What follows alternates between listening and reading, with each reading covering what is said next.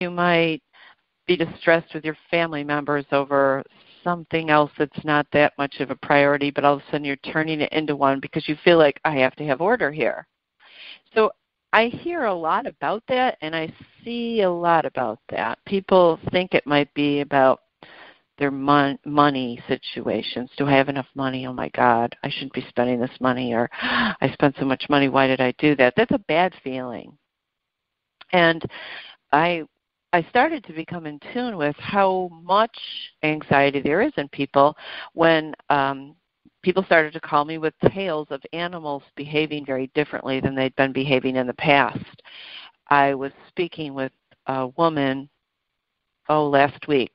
She had this lovely cat. They've had it for years. She has 2 kids, and the cat started to hiss at the kids, and that was really, it was scary because she was afraid the kids were going to get scratched and also become afraid of their pet, which really bummed her out. And she knew something had to be awry. She tried going to the vets. He said the cat was healthy.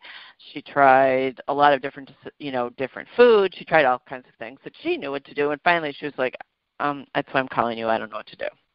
So I've immediately got in tune with, when I spoke to the kitty, I felt this anger coming out of this cat that was so strong. And so I said, well, can you show me where it's coming from? Like, what's the anger about? And she showed me a picture of a woman who looked like her hair was standing on end. Like, she looked distressed. It was just this little, I get these little tiny vignettes or pictures. Sometimes I get an idea. Sometimes I hear the thought. Sometimes there's sound with the movie. Sometimes there's no sound. The cat didn't show me anything other than a woman looking really upset and mad. So the nice lady on the phone with me, I said, I think your cat just sent me a picture of you being really angry. And she laughed somewhat bitterly and said, well, I am a little mad. And I said, well, the cat is now confirming for me that that is exactly what the problem is that you're so angry that you're giving, you're making the cat's back get up. You know how cats' backs get up when they're angry or distressed. And I said, is your back up? And she was experiencing, sadly, some really bad marital troubles. She had moved to a new state with her children to start a new job, so it was sort of a forced career move. And her husband decided he didn't really want to come, and he might come later. He wasn't sure if he was going to come, so there was sort of this separation where he felt he wasn't backing her anymore.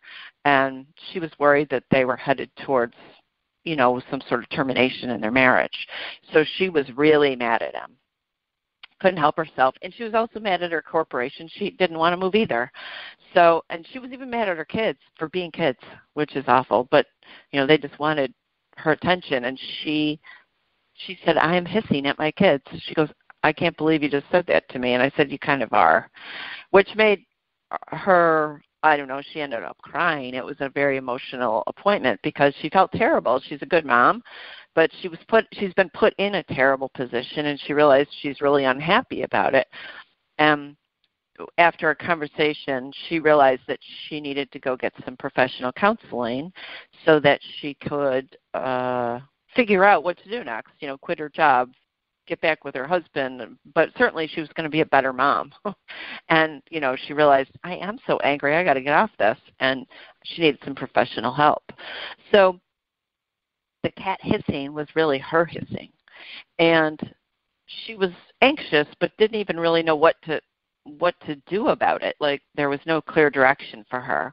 But by being aware that she was escalating from anxiety into anger, she saw that in herself, and she said, I'm going to fix this because that isn't the right way to be a mom or a pet mom. And the whole thing about anxiety can be interesting because you're always saying, well, what's wrong? You're looking for trouble. So I spoke to this woman who had a lovely show hunter, a fancy show horse, and she'd retired him. He didn't really like showing anymore, and so they just trail rode, and she enjoyed him. It was like the highlight of her life to spend time with this horse. She couldn't wait to come home from her busy job every day and be with this horse and go for just a peaceful little ride. And he was kind of older, retired, and suddenly he started to spook When the wind would blow, if a branch would jingle, he'd spin in a circle and run back towards the barn. She'd fallen off a couple times. He took off and ran back to the barn without her because he got so scared with his reins dangling. He got hung up in a fence. They had some just terrible nervous things happen to them. And she said, this is like my greatest joy. We've been together, this horse and I, like a decade, and I can't get over that now all of a sudden he's dumping me and leaving me in the dirt. Like, what in the world? It felt terrible to her. So I spoke to the horse, and the horse, his name was Harry. He said, well, she keeps telling me something's wrong. Everything about her is saying something's wrong. Her nerves are jangly. Her heart rate is high. She's grabbing the reins unnecessarily. So I think something's scaring us. There must be something wrong if she thinks something's wrong. So I'm trying to protect us both because I'm a flight or fight animal. I'm a herd animal. When I think danger is present, I fly. I get away from it. That's what herd animals do. So I'm flying away from trouble. So I said, did you know you were flying away from trouble and you were leaving her behind? Like, she's falling off of you and she could really get hurt. And he said, well, of course I'm not trying to do that, but I'm losing my head, sort of. I get so alarmed because she's so alarmed. So I told her that, and she said she was that way, that she'd had a series of life events that had her just really rattled. And she couldn't quiet her own anxiety. She was riding the horse to quiet it, but instead she was making the horse anxious. So she recognized after a moment, like, I got to do something differently about the things I feel anxious about.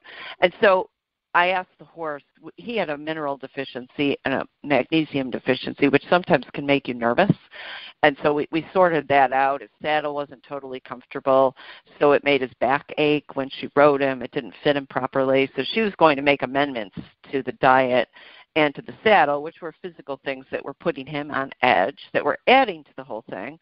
And then she took it very seriously that she was really the cause of the anxiety and couldn't have agreed more, which is kind of a common thing for horse people to understand about themselves.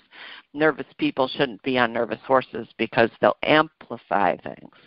But in this case, this wasn't a nervous horse. This was a horse that was honoring her fear and trying to get her into safety, and instead was, losing her, dumping her into the ground by mistake. So after we talked about that, they really did a lot better, which was wonderful to hear and see. I said, your job is to protect her and almost let her relax and just lull her into a quiet pattern of moving with your body so that she can relax and know that any noise you hear, anything that startles you, there's nothing going to hurt you, just as it never has. So he did that for her. He changed his reaction. He recognized he was kind of getting carried away, and the mineral change in his diet, I think, helped his body, his nervous system heal. So he was able to kind of go back to being the tried and true horse that he was. So I'll be back. This is Laura Rowley with Animal Connections with Laura Rowley on syndicated Dream Vision 7 radio network. We'll be back for some more tales and some more talks about how your animal can show you your best happiness.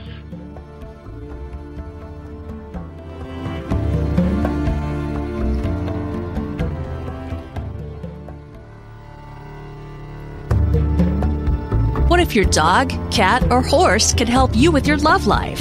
What would they suggest? It's fun to think about and a wonderful way to conduct yourself. After all, animals know well how to love and invite us to love them unconditionally. That's a pretty great way to live life. Animals always communicate with our highest good as their central focus, even when sometimes we feel stymied or frustrated with their behavior. Visit LauraRowleyHealer.com to book a workshop or private long-distance phone reading. Laura's readings and workshops help you find the part of you that's able to tune in and connect to your amazing animals. Laura Rowley believes we can all understand by listening differently. Book a workshop or private long-distance phone reading now by going to LauraRowleyHealer.com. That's LauraRowley Healer.com. Are you searching for a way to help create global change?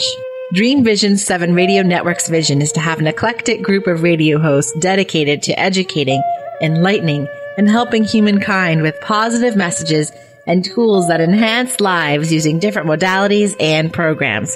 If you would like to join our team and help illuminate the universe, call Deborah at 508-226-1723 or Deborah at dreamvision7radio.com.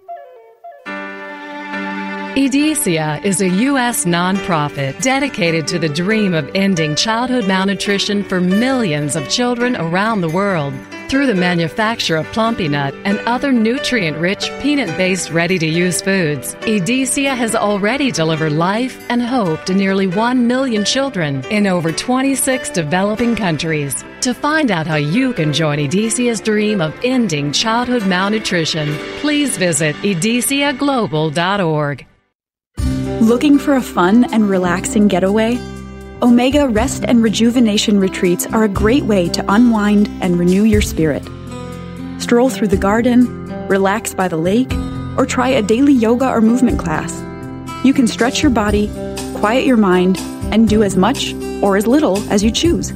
Located in Rhinebeck, New York, just 90 miles north of New York City, Omega's natural environment and quiet pace allow for extraordinary experiences to unfold. Learn more at eomega.org.